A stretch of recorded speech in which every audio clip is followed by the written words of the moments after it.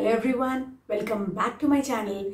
If you are landing on my video for the first time, then let me tell you, I will be teaching you everything about content, freelancing and blogging. And trust me, I will be teaching you in the most easiest way ever. So आज का जो video है वो है बहुत ही special beginner bloggers के लिए।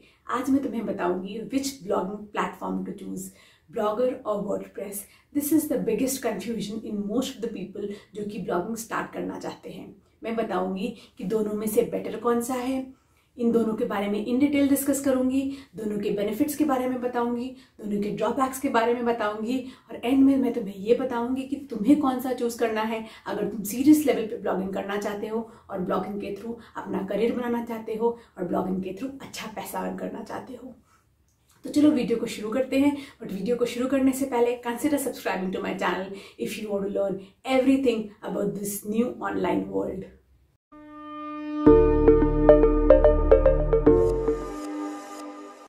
First thing first, what is a blogging platform?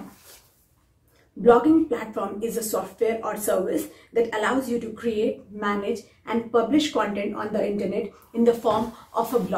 In short ये वो जगह होती है जहाँ पे तुम्हें अपना ब्लॉग या वेबसाइट बनाना होता है। मार्केट में अब बहुत सारे ब्लॉगिंग प्लेटफॉर्म्स हैं जैसे कि Vicks, WordPress, Squarespace, tumbler, medium etcetera. बहुत सारे प्लेटफॉर्म्स हैं। इनमें से जो सबसे दो पॉपुलर प्लेटफॉर्म्स हैं ब्लॉगर और वर्डप्रेस, मैं इनके बारे में ही आज पूरा डिस्कशन करूंगी। इसके अलावा I want to tell you कि मैंने ब्लॉगिंग पे एक पूरा कोर्स बनाया हुआ है फ्रॉम स्टार्ट टू एंड। ये कोर्स बिगनर्स के लिए बहुत ज़्यादा अच्छा है। उस कोर्स का लिंक तुम्हें मैं यहाँ आई बटन में दे दूंगी। अगर तुम्हें ब्लॉगिंग सीखनी है तो तुम मेरे वीडियोस देखकर भी ब्लॉगिंग सीख सकते हो। I want to start by telling you what is blogger and what is WordPress. Blogger also known as Blogspot, ये एक गूगल का प्रोडक्ट है जैसे कि हमारा यूट्यूब और जीमेल। ये तुम्हें एब्सोल्युटली फ्री मिलता है। इस पे तुम अपना ब्लॉग बना के अपनी थॉट्स लोगों के साथ शेयर कर सकते हो। Blogger is primarily used by people who don't have the intention to earn money via blogging. On the other hand WordPress हमारा एक कंटेंट मैनेजमेंट सिस्टम होता है जहाँ पे तुम ब्लॉग क्रिएट करते हो, पोस्ट करते डालते हो, मैनेज करते हो और उसको पूरा ऑर्गेनाइज करते हो। WordPress platform is used generally by people who want to earn money via blogging. ये हो गया इसका बेसिक डिफरेंस। अब हम मूव करते हैं इन दोनों पे ब्लॉग क्रिएट कैसे करा जाता है, उन दोनों में क्या डिफरेंस है। अब ब्लॉगस्पॉट पे blog banana is far easier than WordPress पे ब्लॉग बनाना। ब्लॉगस्पॉट पे ब्लॉग बनाने के लिए you have to go to blogspot.com। वहां पे जाके you have to right the name of your blog, enter the URL यानी कि अपने ब्लॉग का address and then choose a theme as per your blog नीश। बस इन 3 स्टेप्स में तुम्हारा ब्लॉगस्पॉट पे एक ब्लॉग बन जाएगा। अब ये जो तुम्हारा ब्लॉग बनेगा उसका नाम हो सकता है anamkhan.blogspot.com। बट अगर तुम चाहते हो कि तुम्हारे ब्लॉग का नाम प्रोफेशनल हो तो तुम गूगल डोमेन से एक नाम खरीद सकते हो और तुम anamkhan.com जैसा एक अपना ब्लॉग का एड्रेस बना सकते हो। इसके अलावा अगर हम बात करें वर्डप्रेस पे ब्लॉग बनाने के लिए तो the first thing that you have to do is you have to bye a domain name, यानी कि जो तुम्हारे ब्लॉग का नाम होगा वो तुम्हें GoDaddy जैसी वेबसाइट से जाकर खरीदना पड़ेगा। अब डोमेन नेम के साथ तुम्हें WordPress management system absolutely free मिलता है, तो उसके लिए तुम्हें कोई चार्ज नहीं करना। बट डोमेन नेम के साथ साथ you also have to bye web hosting services. अब ये जो डोमेन नेम है ये एक बार खरीदा जाता है, पर ये जो वेब होस्टिंग सर्विसेज है तुम्हें परमानेंटली लेनी है जब तक तुम चाहते हो कि तुम्हारा ब्लॉग रन करता रहे और लोगों को दिखता रहे। ये जो होस्टिंग सर्विसेज होती हैं ये मंथली मिलती हैं, 6 मंथ्स का पैकेज होता है, एनुअल पैकेज भी होता है। तुम्हें अपनी नीड के अकॉर्डिंग ये चीज़ें लेनी पड़ती हैं। इन शॉर्ट अगर हम बात कहें तो जो हमारा ब्लॉगस्पॉट पे जो ब्लॉग बनता है वो एब्सोल्युटली फ्री होता है। उसमें हमें ना मंथली ना ईयरली ना वन टाइम किसी तरीके का पेमेंट नहीं करना पड़ेगा। पर अगर हम बात करें वर्डप्रेस की तो इसके लिए पहले हमें एक बार डोमेन नेम खरीदना पड़ेगा और लाइव गोइंग जब तक हम चाहते हैं हमारा ब्लॉग रन करें तब तक हमें वेब होस्टिंग सर्विसेज के लिए पे करना पड़ेगा। नाउ ये हो गया इसका बेसिक क्रिएशन और इसकी डेफिनेशन का difference. Now let's move to the other major difference कि इनके फीचर्स में क्या क्या फ़र्क हैं और किस ब्लॉगिंग प्लेटफॉर्म को यूज़ करना ईजी है।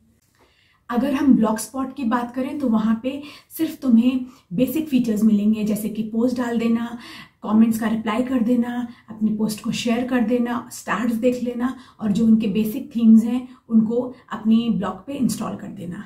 But on the other hand अगर हम वर्डप्रेस की बात करें, उस पर काफ़ी सारे फीचर्स हैं। उस पर तुम डिफरेंट तरीके के प्लगइन्स डाल सकते हो अपना ब्लॉग का एसईओ बढ़ाने के लिए, अपने ब्लॉग को ईजिली रैंक करवाने के लिए। उसके अलावा तुम काफ़ी अपनी जो ब्लॉग है उसका अपीयरेंस चेंज कर सकते हो, उसमें साइड बार्स डाल सकते हो, उसमें काफ़ी सारे अट्रैक्टिव टेबल्स डाल सकते हो, अट्रैक्टिव फीचर इमेजेस डाल सकते हो, ताकि तुम्हारे ब्लॉग का रीडेबिलिटी स्कोर बढ़े, तुम्हारे ब्लॉग का एसईओ अच्छा हो।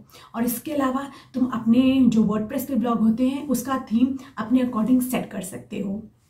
ये सारी चीज़ें तुम्हें ब्लॉगर में नहीं मिलेंगी। इसके अलावा मुझे एक बहुत बड़ा ड्रॉबैक लगता है ब्लॉगस्पॉट का, वो ये कि इसमें तुम्हें कोई बैकअप नहीं मिलता, तुम इसका बैकअप नहीं बना सकते हो। वर्डप्रेस पे ऐसा नहीं है, वर्डप्रेस पे तुम अपने ब्लॉग का बैकअप बना सकते हो। नेक्स्ट इशू ब्लॉगस्पॉट के साथ ये है कि इसमें कोई भी सिक्योरिटी इशू नहीं है, कोई सिक्योरिटी सेफ्टी नहीं है। अगर तुम्हारा ब्लॉग हैक हो गया तो मतलब तुम्हारा सारा कंटेंट गया। But on the other hand जो तुम्हारा वर्डप्रेस है उस पर काफ़ी सारे ऐसे सिक्योरिटी टूल्स और प्लगइन्स आते हैं जिससे तुम अपने ब्लॉग को हैक होने से बचा सकते हो। ये एक बहुत अच्छा फीचर है जो कि वर्डप्रेस में अवेलेबल है पर ब्लॉगस्पॉट में अवेलेबल नहीं है। सो इन शॉर्ट, ब्लॉगर पे तुम्हें कुछ बेसिक फीचर्स ही मिलेंगे, बट जो हमारा वर्डप्रेस है वो काफ़ी फीचरफुल है। इसमें काफ़ी सारी एक्साइटिंग चीज़ें हैं अपने ब्लॉग को इंटरेस्टिंग और अट्रैक्टिव बनाने के लिए। अगर हम नेक्स्ट चीज़ देखें ईज ऑफ यूज़ की, तो ब्लॉगर को यूज़ करना is far easy. With in few hours तुम सीख सकते हो ब्लॉगर पे वर्क कैसे करते हैं, इस पे पोस्ट कैसे डालते हैं, एक्सेट्रा एक्सेट्रा। बट वर्डप्रेस पे काम करना is little difficult. You will at least take 1 to 2 weeks to understand उसकी टेक्निकलिटीज और समझना कि इसके थ्रू अपने ब्लॉग को सेटअप कैसे करते हैं। अब हम आते हैं नेक्स्ट इंपॉर्टेंट डिफरेंस पे, दैट इज एसईओ। तुम्हें ब्लॉगस्पॉट में कैसे एसईओ करना इजी होगा और कैसे वर्डप्रेस पे एसईओ करना इजी होगा, क्योंकि ब्लॉग या किसी भी वेबसाइट का एसेंस होता है एसईओ। अगर तुमने अपने वेबसाइट या ब्लॉग का एसईओ ठीक नहीं करा है तो वो रैंक नहीं करेगा, गूगल सर्च में नहीं दिखेगा और इन टर्न तुम्हें ट्रैफिक नहीं मिलेगा और इन टर्न तुम्हारी अर्निंग्स नहीं होगी। तो इन दोनों प्लेटफॉर्म में एसईओ डिफरेंस समझना इज वेरी इंपॉर्टेंट। ब्लॉगस्पॉट पे एसईओ चेक करने के लिए कोई भी प्लगइन या कोई भी टूल अवेलेबल नहीं है। तुम्हें अपने ब्लॉग को, अपनी हर एक पोस्ट को वर्ड बाय वर्ड रीड करना पड़ेगा, देखना पड़ेगा कि तुमने कहाँ पे एसईओ करा है, कहाँ पे नहीं करा है, कितना कम करा है, कितना ज़्यादा करा है। Everything has to be done manually when it comes to SEO on Blogspot. Contrary, WordPress पे काफ़ी सारे अच्छे एसईओ प्लगइन्स हैं जो कि तुम डाउनलोड कर सकते हो। इसको डाउनलोड करने के बाद तुम्हें कुछ भी मैनुअली नहीं करना पड़ेगा। इस टूल को डाउनलोड करो, तुम्हें खुद ब खुद पता चल जाएगा कि तुमने हर एक पोस्ट पे कितना अच्छा एसईओ करा है, तुमने कहाँ कहाँ पे एसईओ अच्छा नहीं करा है, तुम्हें कहाँ कहाँ पे क्या क्या करना चाहिए कि तुम्हारा एसईओ स्कोर इम्प्रूव करे। और इसके अलावा जो तुम्हारे कॉम्पिटिटर्स हैं उनका एसईओ स्कोर कैसा है, तुम उनको बीट करने के लिए कैसा एसईओ कर सकते हो। इस पे सारा एसईओ ऑटोमेटिकली तुम्हें पता चल जाएगा, तुम्हें कुछ भी मैनुअल नहीं करना पड़ेगा। एक प्लगइन डालो, तुम्हारा एसईओ ब्लॉग का सॉर्टेड है। जो सबसे पॉपुलर वर्डप्रेस पे एसईओ प्लगइन्स हैं वो है रैंक बाय मैथ और तुम्हारा योस्ट एसईओ। अब हम बात करते हैं इसके नेक्स्ट डिफरेंस की। जो इस पे प्लगइन्स होते हैं उनको डिटेल में समझते हैं कि हम ब्लॉगस्पॉट पे कौन से प्लगइन डाल सकते हैं और वर्डप्रेस पे कौन से प्लगइन डाल सकते हैं, because plugins are very important for any website और for any blog. I want to start by telling what is a plugin. Plugin is a software that lets any application or program to run by itself. Simple language में बताती हूँ। अगर तुम चाहते हो कि तुम्हारी वेबसाइट पे एक कॉन्टैक्ट फॉर्म आ जाए, अब उस कॉन्टैक्ट फॉर्म को बनाने के लिए या तो तुम्हें कोडिंग आनी चाहिए या तो तुम वो कॉन्टैक्ट फॉर्म कहीं बाहर से ले आओ। अगर तुम वो कॉन्टैक्ट फॉर्म कहीं बाहर से लेके आओगे तो वो एक सॉफ्टवेयर होगा और उसी सॉफ्टवेयर को हम प्लगइन कहते हैं।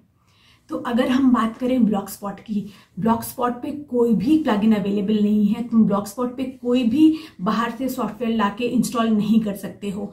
तुम्हें कोडिंग आनी चाहिए किसी भी प्लगइन को या किसी भी स्पेशल फीचर को बनाने के लिए ब्लॉगस्पॉट पे। Everything you have to do manually और इसके लिए तुम्हें कोडिंग आनी चाहिए।